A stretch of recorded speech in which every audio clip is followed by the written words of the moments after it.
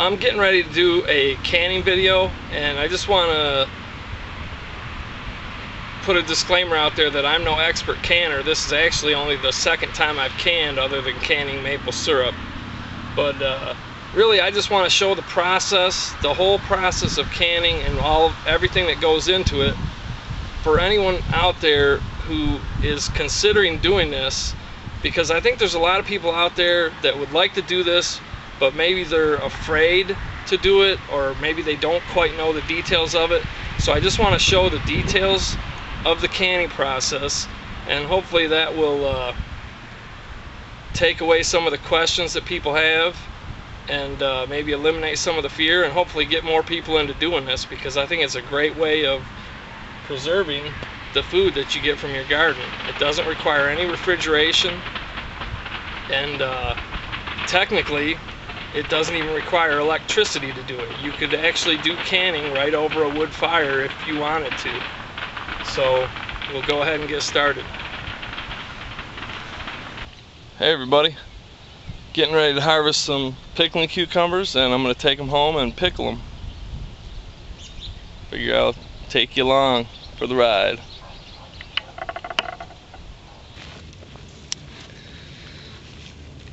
When I harvest these cucumbers, I always leave about 1/4 inch of stem, and I come around to the flower end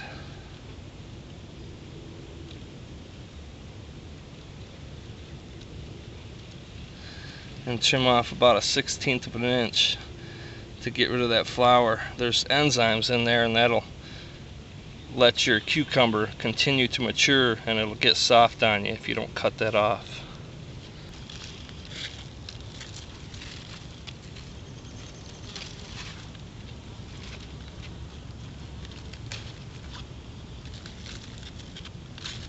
Okay, so I brought it out to the shed because we don't want the heat and steam in the house. I got everything set up, so we'll go ahead and weigh these cucumbers up. Alright, I already washed my cucumbers, and I trimmed off the flower end, and I trimmed off the stem end as well. And you just need to get 2 pounds of cucumbers.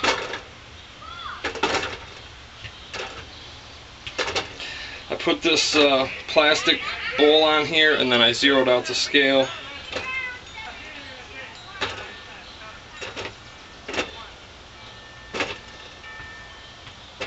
If you're concerned your scale isn't accurate, all you need to do is sit a gallon of water on it, and it should weigh 8.8 pounds. I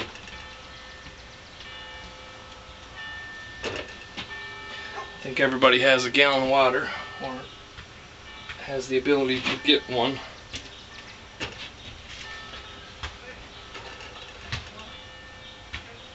That looks like 2 pounds to me. Actually, let's see.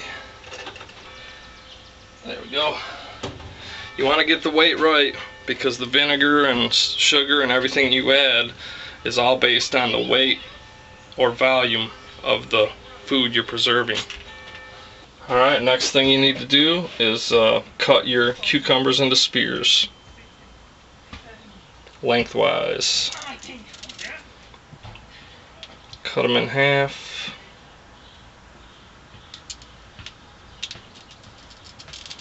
Cut them in half again. Now for these little bitty ones, you could probably just cut them in half, or possibly even leave them whole, but I'm sticking to the recipe, and the recipe says to cut them in spears. So that's what I'm going to do. A couple things you're going to need, and you should have this stuff ready before you get started. I moved everything out to the shed, so I'm kind of disorganized, but you need a pot to boil water in. You need another pot to let the cucumbers stand in with boiling water.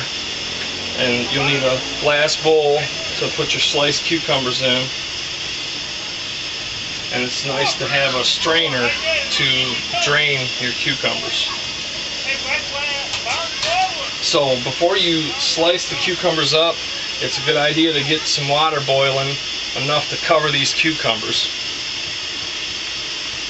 And while you're waiting for the water to boil, you can eat the leftover cucumbers.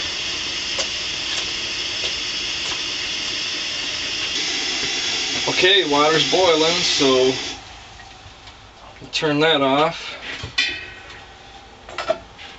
Put your sliced pickles into a pot. Try to level them out. Get a pot holder. When you take these lids off, it's nice to kind of turn them away from you so you don't get blasted with steam.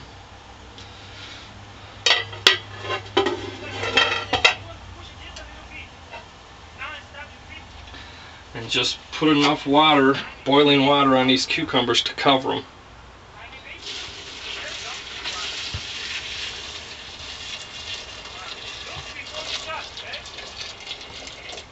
That's good.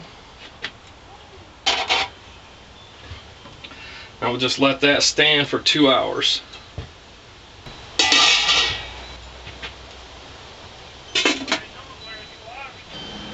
Alright, so about 10-15 minutes before your pickles are done soaking in that hot water, you're going to want to turn on your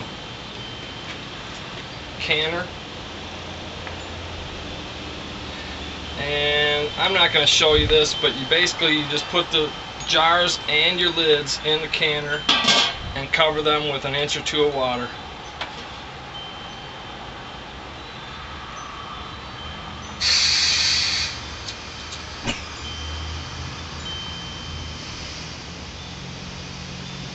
And you just want to let that simmer. Once you start seeing little bubbles forming on everything inside the canner, that's when it's simmering. 180 degrees, 180 if you want to get particular. You don't want to boil them or your lids can fail. And the next thing we need to do is get our other ingredients prepared, our liquid. And what we need is 2 cups of sugar. I'm making a half batch, so I'm just splitting all the ingredients right down the middle.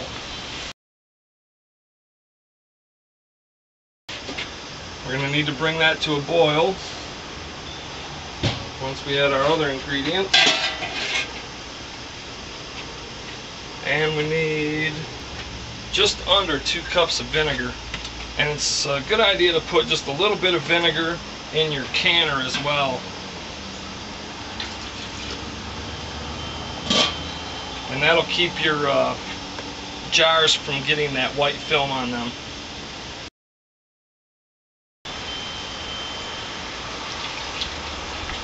Pour that right in with the sugar. Need 1½ tablespoons of canning salt, or kosher salt will work. 2 teaspoons of celery seed. And we need 2 teaspoons of turmeric.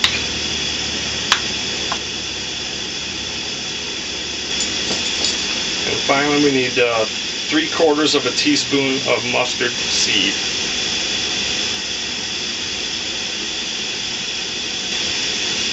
Now we're going to want to bring that to a boil, and we'll be ready to start canning. Okay, so the 2 hours has been up. Now we need to drain our pickles, our cucumbers. Just pour them into a colander over another pot. Let those cucumbers drain really well, and just keep an eye on this vinegar and sugar mixture and spices. Make sure it doesn't burn. You just need it to be boiling. Alright, we're ready. The syrup mixture is boiling. And our pots our jars are heated up.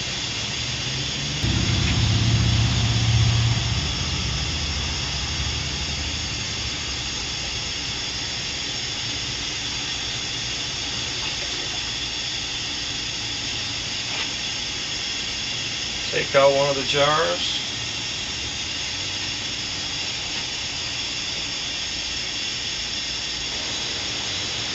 Pack those spears into the jars best you can. This is the first time I've done this recipe, so kind of a bit tricky.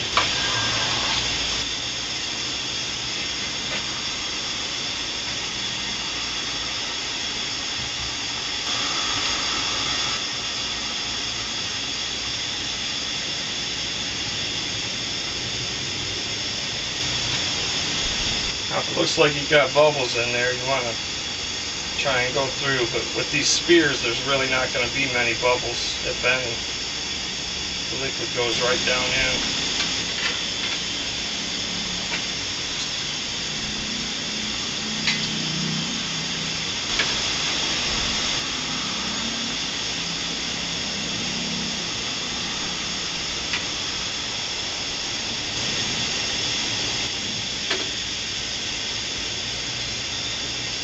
And you want to fill it with that hot liquid and leave a 1/4 inch head space, which you can use this, or you can go by the top thread band on the jar.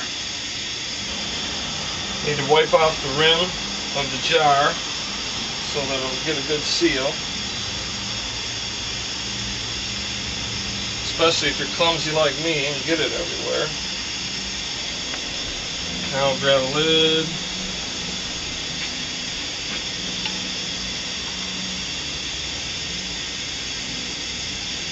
Center the lid.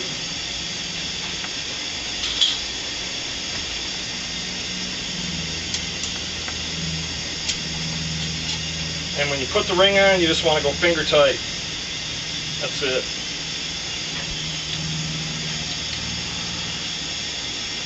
Place that jar back in the canner and grab another one.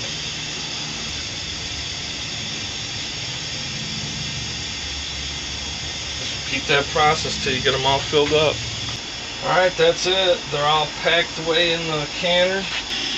6 half pints. And you just want to keep 1 inch or 2 water over the top of them. And don't have them touching one another. So go ahead and put the lid on. And wait for that to come to a boil. Keep an eye on it, and as soon as it starts boiling, that's when you start your timer and you process them for 10 minutes. In case you can't tell, it's hot. It's probably over 100 degrees today, and it's real humid. And being cramped up in that shed with that cooker going makes it that much hotter. But it'll be worth it. And, yesterday I canned some squash pickles. These are yellow summer squash, crooknecks, and they taste really good. Kind of a sweet pickle. Good way to use up your summer squash. I know I tend to get a lot of them.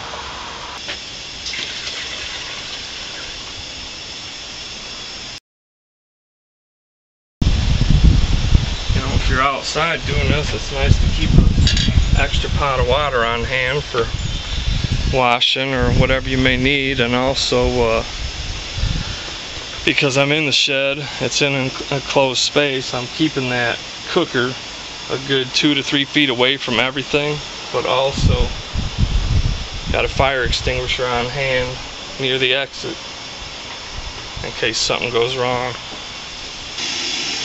Alright, I think it's just about ready to roll and boil.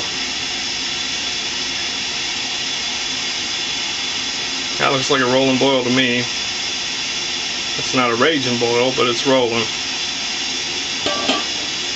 If anybody knows for sure, I'd like to hear it, but go ahead and start my timer. Let those boil for 10 minutes and they'll be done.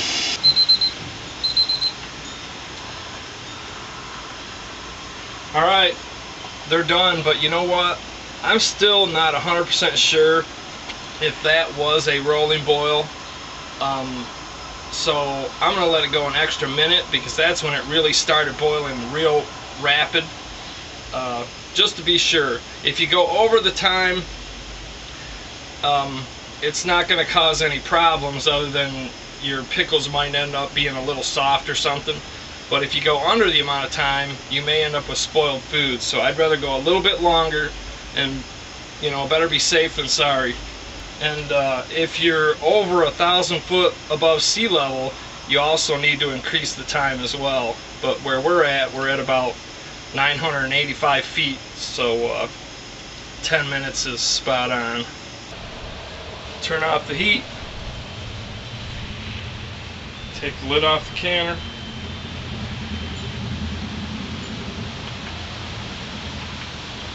And let it sit for 5 minutes before you remove the jars. It's been 5 minutes. These have been sitting in the hot water, sort of slightly cooling off. Just reach in there, pull them out, and sit them on a dry towel.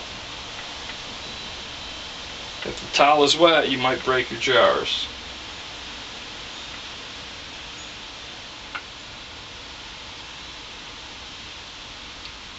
And space the jars about 1 inch apart, 1 to 2 inches apart.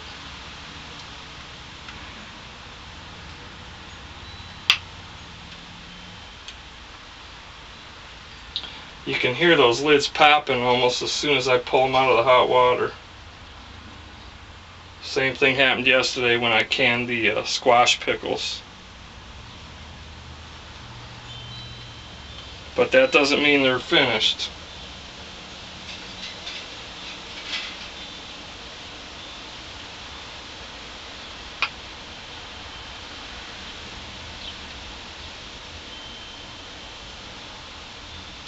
You want to let these sit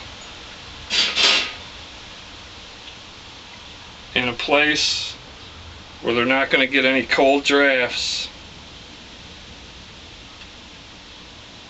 because any rapid change in temperature to those jars can cause them to break. That's it. Those will sit there for until morning, 12 to 24 hours, and then I'll check the seals. Now I don't need to sit here and wait 24 hours to show you how to check the seals, because I made some squash pickles yesterday. You're going to notice that the band is really loose. Don't remove the band on those ones until they've sat for 12 to 24 hours. Just pretend that this is 12 to 24 hours later. The band will be loose. We'll remove it. Press down on the top to make sure that that button or seal in the middle is down. It is. And then gently lift on the ring. And if you can lift it like that without the seal popping off, then you've made a good vacuum, and that is sealed and ready to preserve. They say these will last for 1 year. You just heard one pop. But I know people that have had canned food that has lasted for a lot longer than 1 year. But what you want to do with all your cans is label them once they're finished. This is squash pickles, and it was canned on 7/3/2012.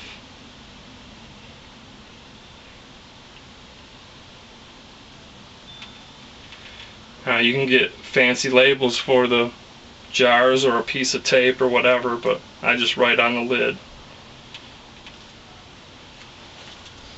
That's it. That's how you pickle. That's one way to pickle. There's a whole bunch of ways of doing it. But like I said, if you just get a good recipe book, you can read the recipes and try whatever method you want. Well, in case you can't tell, I'm pretty new to canning. I canned a lot of maple syrup, but that's a bit different. And but even though I'm new to canning, the process is easy as long as you follow the instructions. And all you really need to do is get a good book on canning and preserving. I'd recommend the Ball Blue Book of Preserving. It has a wide variety of recipes, from pickling to cold pack, hot pack, canning meat, canning fish. It even goes into freezing and dehydrating food as well. So it's a It's a very inexpensive book. It's straight to the point. It tells you all the basics, and it can get you going. And from there, you know, it's just up to you to experiment and come up with new recipes.